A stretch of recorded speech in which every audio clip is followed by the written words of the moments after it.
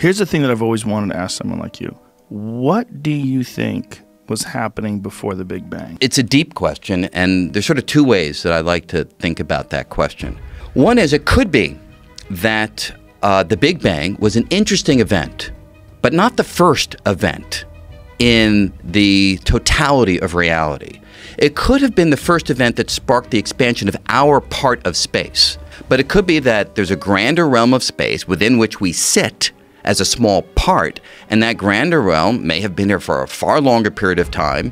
It may have experienced its own Big Bang. However, another answer is that the very question may not make as much sense as the words seem to suggest. So we know what it means to talk about the moment before the Big Bang because we know how to talk about the moment before your birth or the moment before the Civil War, fully understand the meaning of that kind of sentence. But it could be that when it comes to the Big Bang, the sentence actually doesn't mean anything.